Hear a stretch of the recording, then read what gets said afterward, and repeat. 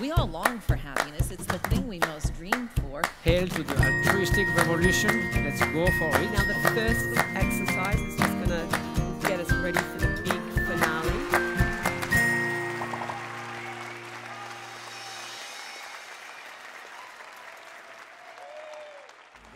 Well, thank you very much, and thank you for that wonderfully kind introduction. Really happy to be here and see so many happy faces today. My name is Richard Ryan, and I'm a clinical psychologist, psychotherapist, and a motivation researcher. And I've been doing motivation research for a very long time. Let me just put this back for a second. I want to say that self-determination theory is really a body of work done by a whole community of people across the globe, and it's led to a lot of research and a lot of evidence-based interventions in organizations and clinics and schools and in families. And I'm really happy to be a part of that movement as it's occurred. And it's been disseminated in a lot of popular books of recent times in many different fields. And clearly in this 15-minute talk, I'm not going to be able to cover a lot of self-determination theory. And one of the things that I just wanted to say right from the outset is to give you an apology. Most people, when they think of a motivation researcher who's going to speak, they think about motivational speakers. They think, I'm going to say something exciting, inspire you for the next few days. You'll sit on the edge of your seats. Maybe some of you could walk on some hot coals. But this is more my style. I'm a numbers person, a scientist. I kind of care about what the truth is about the various formulations we have about what brings us to happiness. And I also want to uncover the myths that we also have. And that brings me to the topic that I want to have in today's discussion, which is just about the connection between these two things, which is life goals and happiness. And we all have some life goals. Some of us aspire to be rich and famous. Some of us aspire to be givers to our community. And one of the things that we think very much in self-determination theory is not all life goals pay off with the promise that's offered. So people pursue a lot of life goals, and in pursuing them, they don't get their basic psychological needs fulfilled, and the result of that is they don't get the happiness they hoped for. Whereas other life goals seem to have a greater payoff, and that's what I'd like to discuss just a bit. But I want to say our work in this area is not original. This question about what kind of life goals, what kind of aspirations we have and its relationship to happiness goes way back to ancient times, and in particular the work of Aristotle and his concept of eudaimonia. Eudaimonia is roughly translated as living well or really flourishing, and Aristotle argued that when you have eudaimonia, you're living a life of virtue and of excellence. You're pursuing the things that are really intrinsically worthwhile. And he thought most of the people around him at the time didn't get it. In fact, he says here that to judge from their lives, most people, and he says, he are the most vulgar, seem to suppose it to be pleasure, and therefore they favor a life of consumption. And he didn't agree that this was the right way to go in life. He said, in fact, that the people who are happy are those who've cultivated their character and their mind, and they've kept the acquisition of external goods to moderate limits. But people who are unhappy, and here I quote him again, are those who've managed to acquire more external goods than they can possibly use, but they're lacking in the goods of the soul. And I can't read that second statement without thinking a lot about my own American culture and how much it actually describes so many people within my culture, and now in my 4th year here in Australia, to see that being the same for many here too. Now, this was Aristotle's position. It was really an empirical position, not a philosophical one. He was saying that the full life, the happy life, would be one where people are pursuing virtues and developing their potentialities to the fullest. But not all philosophers have agreed with him, and we have some modern philosophers who strongly disagreed. Here's one of them. He's a very, very, very prolific author, and has some amazing titles like "Have I Told You How Wealthy I Am?" I think he has. But not to give him all the credit for that position. Really, we have a lot of cultural messages that are in the same direction. We're told a lot that if we're going to be happy, if we consume the right things, we have the right possessions, if we pursue successful careers, these are going to be the roadways to a good life. And so, we have a question here, a debate. Who's right in this? Is it Aristotle or is it Trump? And I want to point out that, despite their philosophical differences, you do notice the same hairstyle, right? So we wanted to address this question empirically as researchers, and this is work I really started with Tim Kasser when he was a student at Rochester. And we started this work just by going around to all kinds of groups and asking people, what are your life goals? What are you aspiring to in this life? And there were many different answers to that question, but we found that there were a couple of groups of life goals that kind of went together. And one was a group of goals we called extrinsic life goals. And these are things like making money, getting power, becoming popular or famous, having the right image, being attractive in some ways. People who like one of these aspirations typically like the others. They kind of hang together strongly. And another group that we found, though, were people who, when you asked them what they wanted to do with their lives, they said, I want loving relationships, or I want to really give to my community, or I want to keep growing and learning. And those things also tended to hang together, so people would tend to favor either intrinsic or extrinsic life goals. And then we would survey people after asking them about their life goals, about their mental health or their wellness. I just want to show you one of our early studies. This is just correlational results. And this was urban adults. We were going door to door and surveying people and asking them about their life goals and then saying, would you fill out this mental health or physical health survey? And we found pretty dramatic results, which is people who were focused on giving to their communities, on relationships, on personal growth, were happier people. They rated themselves as more self-actualized, as having more vitality. They had fewer symptoms of depression. And they had fewer physical complaints like headaches, stomach aches, backaches, typical symptoms of stress. And the opposite was true, of course, for people who were emphasizing extrinsic life goals. They were showing more of these signs of depression, more of these symptoms of stress, and less vitality and energy on a day-to-day basis. This early research of ours, we did several studies of this sort using different methodologies, and we found that it kept replicating, and there was a New York Times article that wrote about this, calling it the dark side of the American dream. But it's really not just an American issue. We've done now this same research in over 30 nations in the world, and we find the same pattern across all these different cultural groups. Those people who are favoring intrinsic goals in terms of what they're emphasizing as life goals, they turned out to be happier people with fewer mental health problems or issues. And this also is true across ages. We've actually done work with late elementary school children, with teenagers, with working adults, and with retired individuals. And in all these groups, we still get the same pattern of results.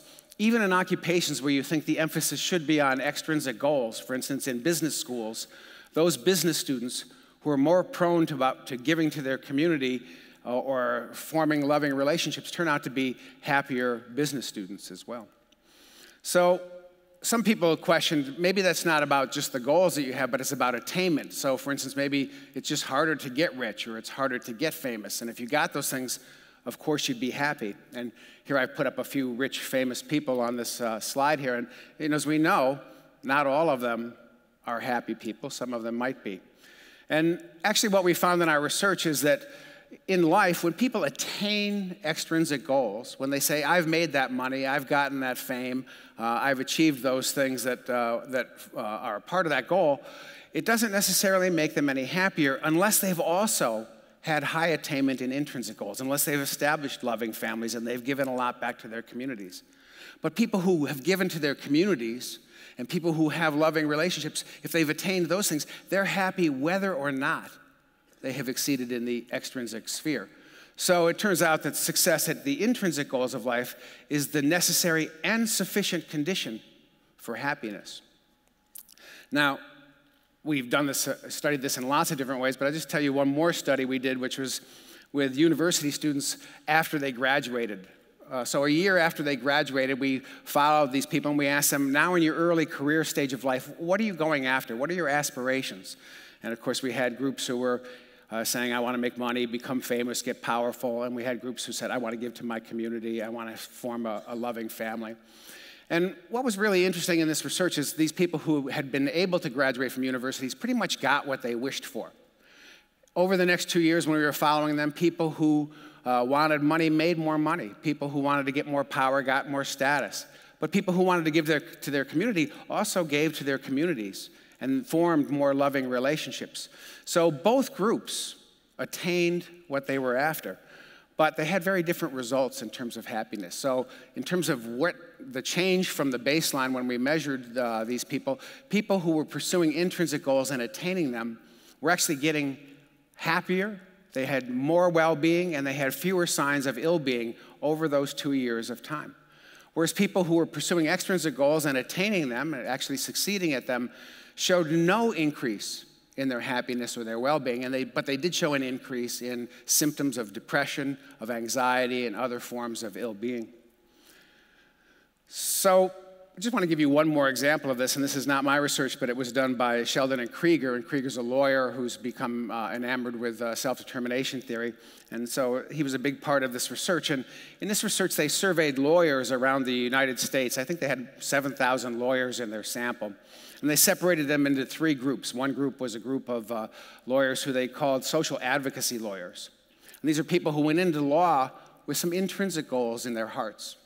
They wanted to work for the protection of the environment, or they wanted to work against social injustice or provide services for the poor. And they formed, about a third of this large group of lawyers. Another group, though, was what they called the money lawyers, and this was a large group of lawyers who really went into the profession because they were going to make the big bucks.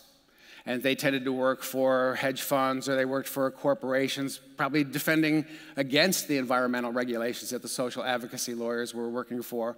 But they were in there for the money. And they got, like our college graduates, they got what they wished for. This group of money lawyers was substantially better off financially than the social advocacy lawyers. But remarkably, when it came to the richness of happiness, the richness of well-being, it is the social advocacy people who were significantly higher. Not controlling for income, because if you control for income, it would only exaggerate that result greatly. So they were unhappy, and kind of a sad part of the money lawyer scenario is that in their unhappiness on a day-to-day basis, because they're not pursuing something that they have high purpose for or high mission, they felt a lot of stress and a lot of pressure, and the way they tried to solve that problem is buy more things. Maybe another vacation home, maybe a second Mercedes. Maybe that will now make me happy. But that's a vicious cycle that added nothing to their overall happiness. So this pattern is a pretty clear pattern at this point, and sadly it describes a lot of cultural movements too. And so I mentioned here a study by Jeannie Twang and her associates where they were looking at a 70-year span of entering college students and their mental health in the United States. And they found a disturbing trend. They found that entering college students over the 70-year period were increasing in their reports of antisocial attitudes and behaviors, and they were increasing in their signs of depression over time. And Twenge and her colleagues tried to see what could account for this linear trend towards more psychopathology, and what they found is that it wasn't accounted for by changes in religion, it wasn't accounted for by changes in family structure, it was not predicted by economic trends within the society. Instead, they concluded the following, because they saw it was really a change in values. They said it fit a cultural pattern of change toward extrinsic rather than intrinsic goals. And more specifically, they said, over time, American cultures increasingly shifted to an environment where more and more young people experience poor mental health and psychopathology, possibly due to an increased focus on money, appearance, and status, rather than community and relationships. This is even true in our retirement and old age. This is a study that was done in Belgium by Maarten van Stinkist and Van Heil of people who were 75 years on average in age. And they asked them, what have you attained in your life? And they took their extrinsic attainments, and the extrinsic attainments turned out, as you can see here, not to be associated with well-being, where people saying I had intrinsic attainments was robustly associated with greater well-being. But more than that, too, people who had attained extrinsic outcomes in life, this didn't add to their sense of ego integrity. It didn't add to their, it didn't take away from their despair. And you can see here that it was associated with less acceptance of death that's coming. So even in old age, when we look back on what's been important in our lives, we see that it's really more about the intrinsic than extrinsic goals. So, you know, this has been, I know this is a happiness conference, and I'm giving a kind of depressing message. And I apologize for that. The message has been so far that pursuing wealth, money, and fame won't get you there. Pursuing love, pursuing community will. And so when we get to what you should do, I just want to, in my last couple minutes here, emphasize a couple things. One is the intrinsic value of personal growth. When we think about that, we think about pursuing the things that are really meaningful, both in your vocations and your avocations, like the social advocacy lawyers, going for something that has a purpose. You're always also, I think, it's looking for novelty and always wanting to learn. Auntie Rhonda, who was in the green room in the back, she said, take a new pathway every day. I really like that idea. That's adding to personal growth. And when you do that personal growth, of course, it's adding to your basic psychological needs satisfaction, and this will increase your wellness overall. Secondly, relationships is another intrinsic goal, and this is the most universally rated important goal in all the cultures we study, and really, it's the most important contributor to overall life satisfaction. And I can't emphasize this enough, how strong the results are in all of our data for giving to your community and how it fosters well-being. We've done lots of studies of helping, lots of studies of contributing, and why it makes people happy or in what ways it does. And when you give to others, you're doing several things that satisfy what in SDT we call basic psychological needs. When you're giving to others and helping others, that helps you to feel effectiveness or competence in the world. It helps you connect with other people and feel that relatedness, and it also fulfills that sense of mission and value, so important to our sense of autonomy. So this turns out to be a very important way to happiness, so to speak, and it's no wonder to us then that people like to do good, because when they do good, not because they're trying to do this, but they also turn out to do well for themselves. So, in summary, I just want to say that, it's been a long debate, thousands of years now, and we see that when it comes down to the data anyway, some ancient truths are still holding true, which is it's the intrinsic goals that really matter. Thank you very much.